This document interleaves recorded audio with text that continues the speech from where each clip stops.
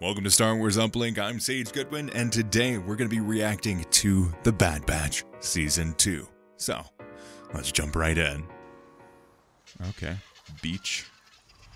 Oh my god, what the frick? They're freaking evil space crabs.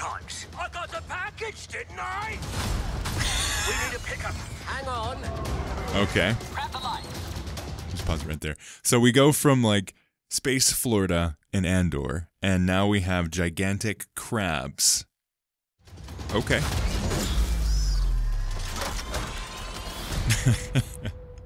Excellent. It just looks so this is pretty. The top team. The rogue clones on the run from the. I love that they're still hanging out with her, getting tasks and just completing quests. Empire, huh? Hello. How juicy. The Empire's growing stronger. We should be doing more. Oh my gosh, what the heck is that? Let me up the brightness on my screen here. Whoa, that's like it's like for Horizon Zero Dawn right there. Except or Pokemon? What the heck?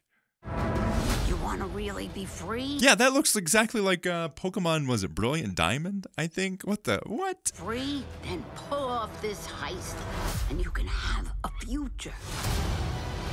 January 4th, like we thought. Clones have been questioning the order.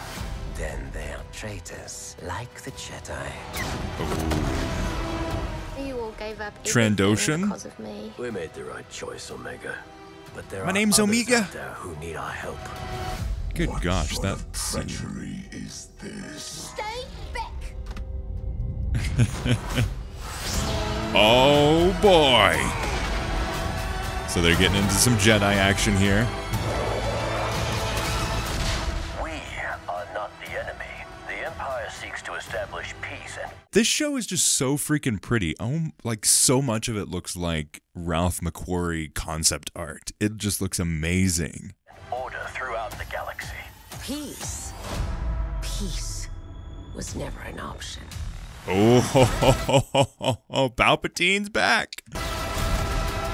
We're soldiers. We do Oh, Bell. be done. You know what makes us different? We make our own choices. What do you need, Rex? Any chance I could use you for a mission?